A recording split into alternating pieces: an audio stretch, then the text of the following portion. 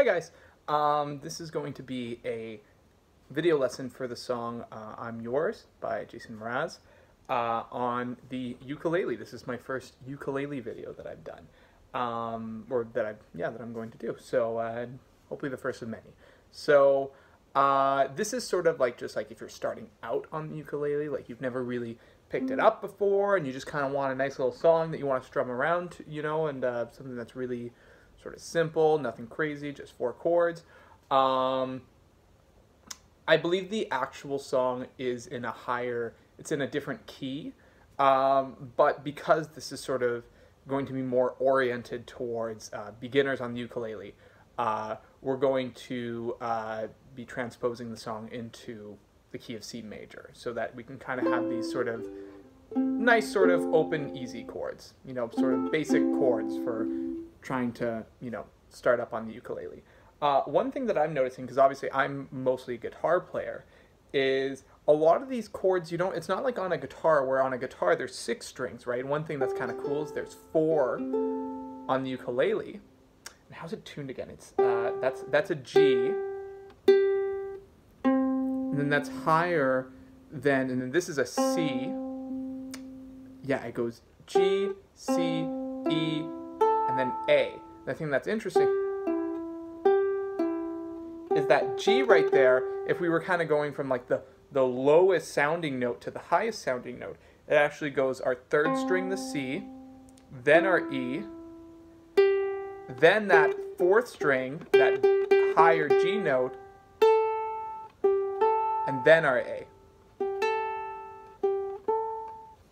So that's kind of cool. So you've got this sort of, that's sort of the standard tuning for a ukulele. And the other thing too is that on a guitar, because there's 6 strings, you're going to be, a lot of the times when you're playing certain chords, you're going to want to try and refrain from hitting certain strings. So for example, let's say you're playing like a D major chord, you'd usually only want to hit like the 4 highest strings, and you would want to refrain from strumming the 5th string, the A string, and the low E string. But on the ukulele, I'm finding that it's not as big of an issue. I think that there's some little things that I've seen here and there where they say, oh, okay, you know, some chords where you're not supposed to hit certain strings, but for a lot of the chords, you have kind of free reign to just whack away at all 4, right? Much less than on the guitar. So that's kind of nice, and I think that's one thing that kind of makes the ukulele a bit more of an accessible instrument than the guitar, at least, you know, for those who are starting right off. Anyways, in terms of the song, why don't we kind of get into it? So we're going to be doing, we're going to need 4 chords to play this song. A reminder that chords are just groups of notes that we're playing all together at once. Whereas, like, for example, this is just a C note. That's a single note. When you play it together with a bunch of other notes, you strum, now it's a C major chord. And that's actually going to be our first chord in the song, is a C major chord. To play that, you're going to want to, I like to use my ring finger right here. Yeah, sometimes I use my pinky, but usually I use my ring finger right here. And I'm going to place it on the 3rd fret, so 1, 2, 3, 3rd fret of that high A string, that 1st string. So you got that sound right there. That's where you're going to place that ring finger.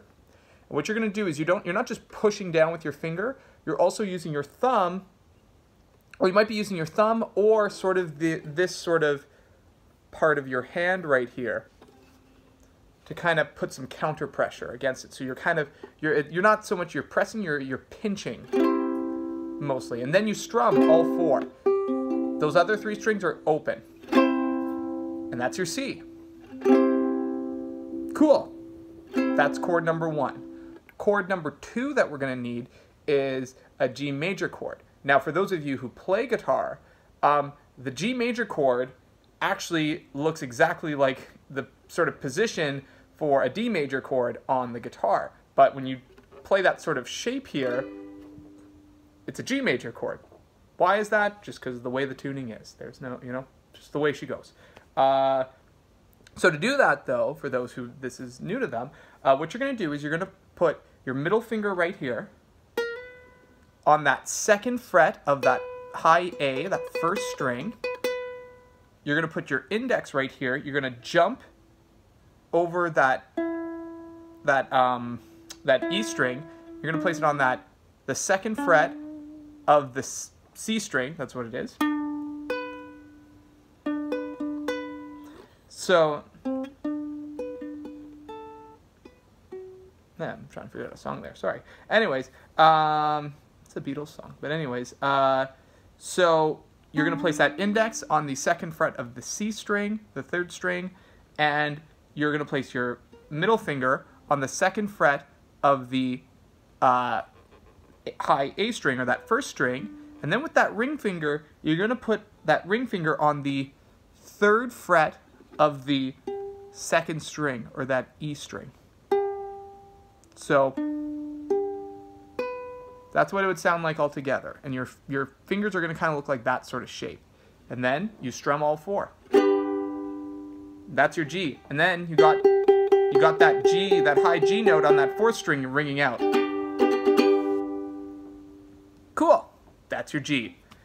The next chord is A minor. A minor, honestly, that G is probably going to be your hardest one. That's the hardest chord probably in the entire song. So if you can get that one down, smooth sailing for the rest of it. To play an A minor, you're going to take your middle finger here. You're going to place it on the second fret of that fourth string, or that G string, at the that high one right there. That right there, and you're just going to play the other three strings open. Awesome. That's A minor.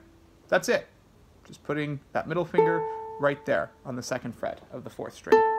Then what you're going to do is with your index, so that's A minor, and now to play F major, all you got to do from that A minor is you keep the middle finger on the second fret of the fourth string, and then with that index, you're going to put it on you're going to place it on the first fret of the second string, or that E string. So first fret of the second string, that high first string is open, first fret second string, that third string is just open, and you got your middle finger there on that second fret of the fourth string. And you kept them there because you were playing A minor, and then all you do is you just place your index down, and then you got that F major. There you go. A minor, F major. And those are your four chords. C major, G major, A minor, F major. Cool. Awesome. Now, what I would suggest is sort of taking a second, if you're totally new to this, take a second, get those chords down, just kind of practice switching between them so you feel really comfortable with those chords. And then what we can start doing, and maybe for now, just while you're practicing, just doing a really simple strumming pattern. Maybe just going like maybe like 1, 2, 3, 4, 1, 2, 3, 4, 1, 2, 3, 4, 1, 2, 3, 4, 1, 2, 3, 4, 2, 3, 4, 1, 2, 3, 4, 1, 2, 3, 4. Something really simple like that. That'd be a great way just to start off, right? Just to get moving between those chords. Once you start feeling a lot more comfortable with moving between those chords and keeping a really simple strumming pattern, like like 1, 2, 3, 4, like hitting on the second and the fourth beat, then what you can do is you can maybe kind of spice up that strumming pattern and actually get a little bit more of that ukulele sort of sound. So what I do for this song is I do this sort of, and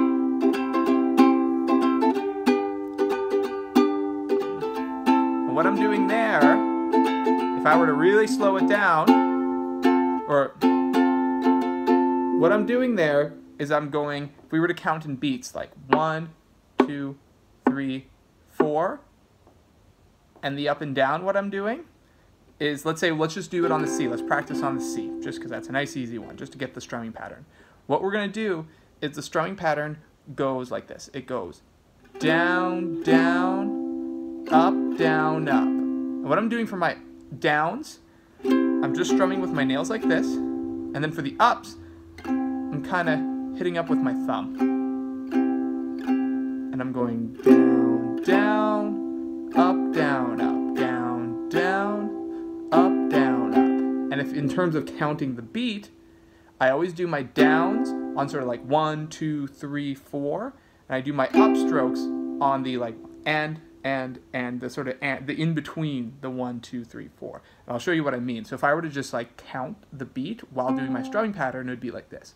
It'd be like 1, 2, and 4, and 1, 2, and 4, and 1, 2, and 4, and 1, 2, and 4, and just like that. So we're silent on the 3, right? Like 1, 2, 3, and 4, and 1, 2, 3, and 4, and we don't play on the 3, right? I kind of keep I keep that machine sort of going there, but I'm going.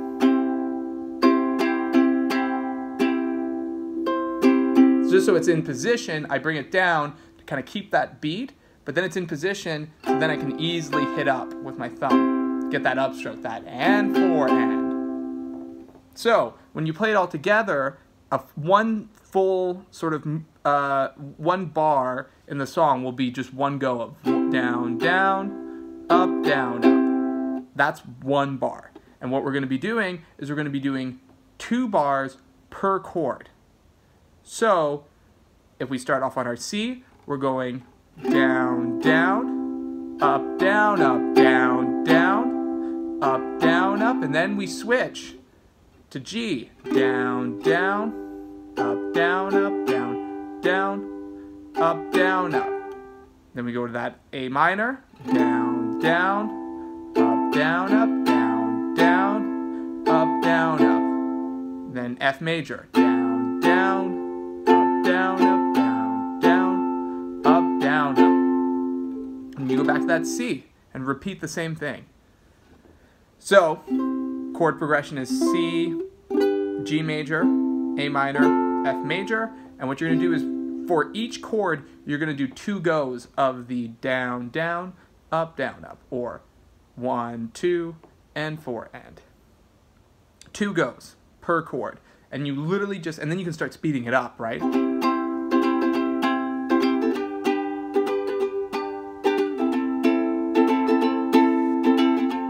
then it's literally just that for the entire song.